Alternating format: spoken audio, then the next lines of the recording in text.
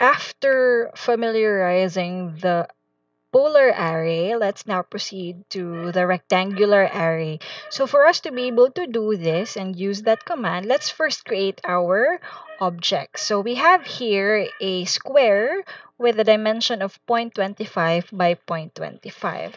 So since that is a small dimension, I know we're gonna be, because this template is in so let's just zoom in, and I'll be using the polyline command so that I can create those inner rectangles later on using the offset command. So we have 0.25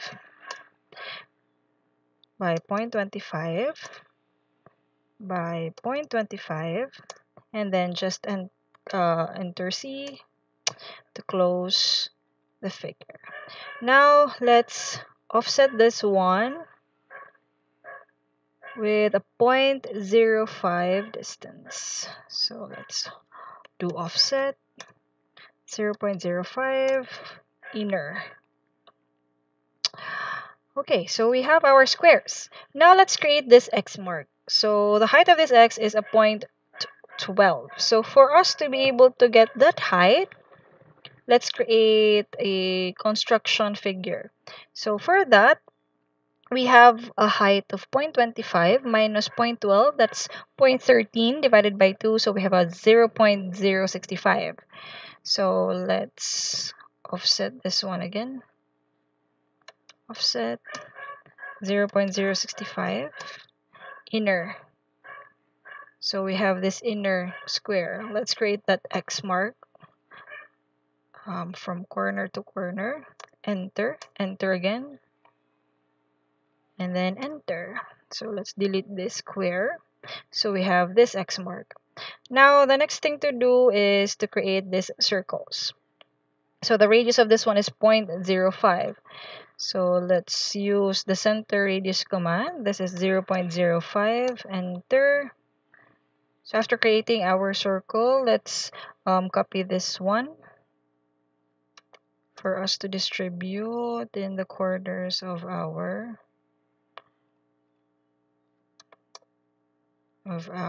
square. So that's here, here, here, and here. Now the next thing to do is to create this Y thing. So it has a height of 0.05. So let's create again. It's 0.05, 0.05, 0.05, and then C. Close that one. Now let's create a diagonal so we can have our center point.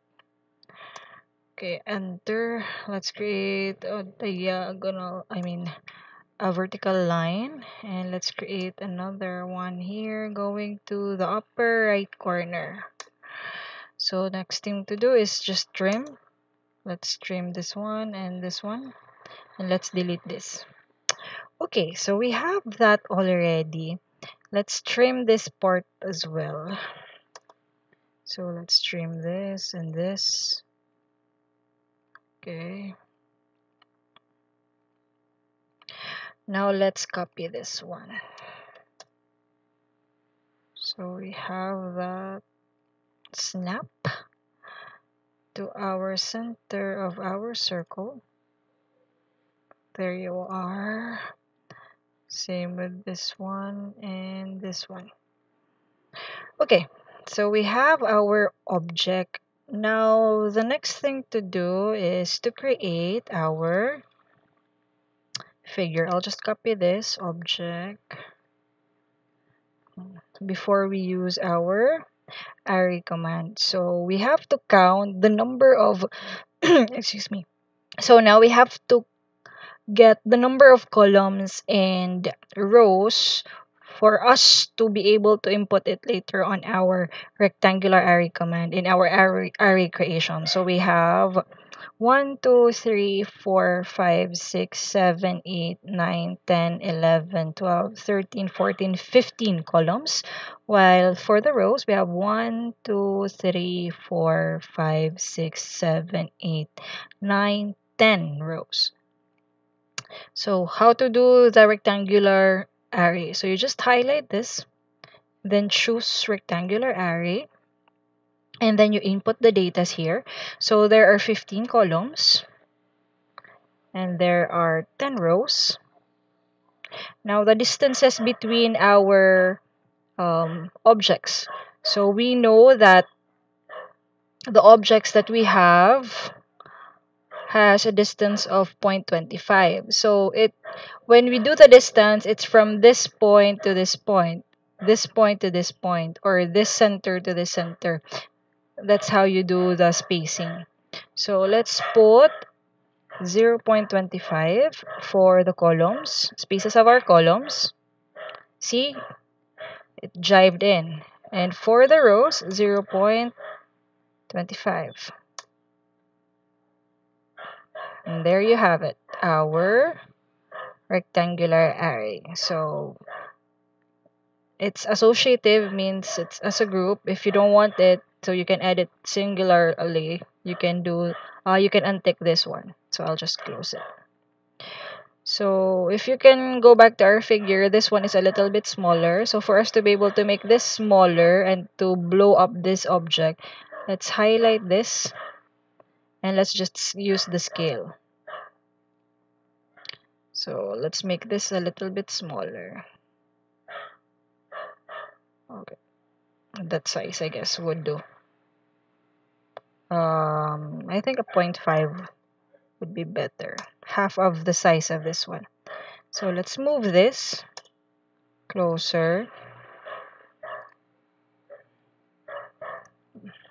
Move a little bit closer. I was using the ortho. Okay. This one. Now let's have the dimensions. So we are sure about this one. This is 0.25. This one's 0.25. This one is a 0.5. We also have the radius of this one, 0.05. Let's do the radius.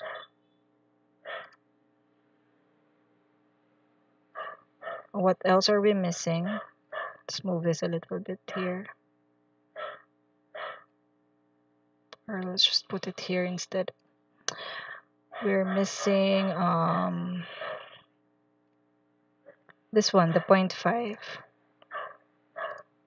So let's zoom in. So this one and this one.